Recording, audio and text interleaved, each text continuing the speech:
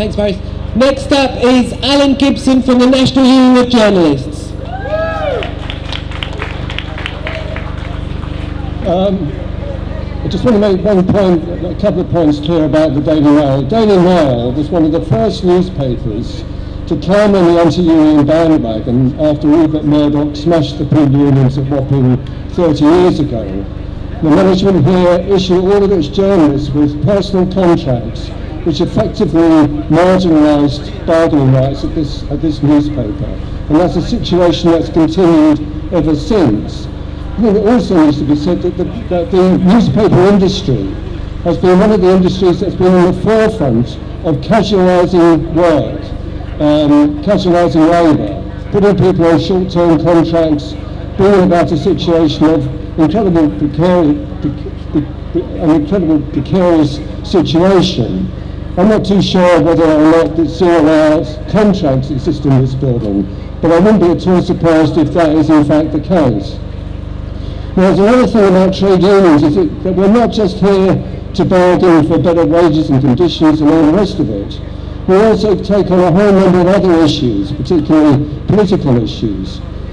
And we also, in terms of the National Union of Journalists, we've also been very, very deeply serious about trying to maintain ethical standards within the journalist industry, within journalism. That means doing things like, for example, when the Daily Star tried to issue a newspaper called the Daily Fatwa about 7 or 8 years ago, our members at the Daily Star organised, went to the editor and said, we refuse to work on this disgusting anti-Muslim rag. And the newspaper was obliged, had to back down. They were not able to print that particular rag.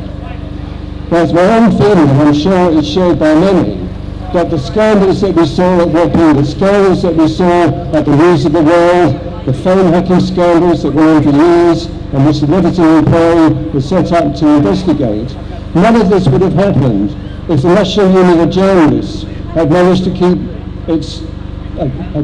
a position within the industry. We would have been able to have kept some sort of moral standard, kept some sort of ethical standard within the copy that was being produced on those newspapers, in the way that they were putting stories together. We would have been the whistleblower, if you like, that would have stopped these scandals ever coming about. It's what we were able to do before the print unions were smashed. The print unions were able to stop some of the really nasty scandals going ahead, like the Sun wanting to print a picture of Arthur Scargill allegedly doing a Heil Hitler salute at the height of the miners' strike. That was stopped. That was stopped by the print unions. So in other words, an organised workforce can stop outrages like the phone hacking and like this recent incident. To what degree, we can talk all day about the moral standards or the lack of moral standards that the Daily Mail has fallen to over the years. But it's my own belief that with an organised trade union in that building, a number of these scandals would never have come about. And I'll just finally finish on one point. One of the things that the National Union of Journalists called for during the Leveson inquiry was a conscience clause. A clause that would allow journalists and sub-editors and so on to refuse to work on particular stories that they did not agree with, that they had a particular political reason for not working on, and particularly with the tax on asylum seekers and immigrants, the tax on gay people, and so on. The list is endless, which is precisely obviously the reason why the editors and the management of these newspapers do not want anything whatsoever to do with such a thing. But if they were forced to do it, they would pay it lip service. Because at the end of the day, the only way that you could possibly ever keep a conscience clause like that in standing would be through an organised workforce, would be through strong trade unionism. That's why I finally appeal. There are members of my union in that building right now. They face a fantastically bullying atmosphere. Daycare is renowned for his bullying. The whole newspaper industry is in fact renowned for its bullying. One of the things that came out of the Leveson inquiry very, very clearly.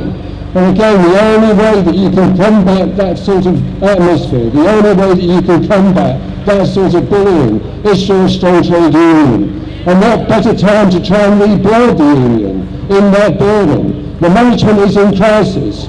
This political crisis has produced a crisis within our building. There's absolutely no doubt about that.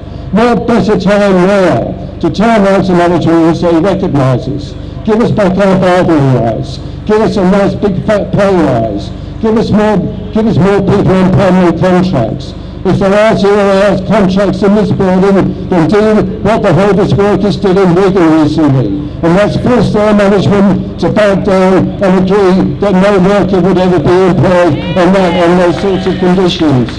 That's what we need to do now, not just in this building here, but right throughout the whole newspaper industry. We need to get rid of the scourge of casualisation, bring back permanent employment, and fight back to win back all the things that we've lost over the last 30 years of derecognition. That's it.